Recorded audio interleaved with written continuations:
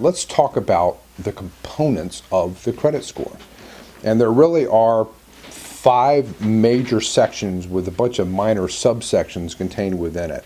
Now the first one is the one that you probably think is the most important, and percentage-wise it is, but it's not the be-all end-all, and that's your payment history. The payment history, this is how well you pay your bills. You know, are you on time, or are you 30 days late, or 60 days late, or 90 days late, or did you have a judgment or collection?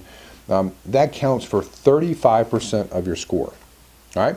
So even if you're late on your credit card, you may or may not have a bad score, because only 35% of the score is on payment history. All right? So just because you had a bankruptcy, don't assume that you're going to have a horrible score, because that's not the whole thing. All right? So payment history certainly is the highest percentage of all the different categories, but it's not 100% of the score. All right? So what we're going to be focusing on is trying to eliminate the credit or the trade lines that show late pays on them, for one thing, or fixing the late pays to try and affect this category.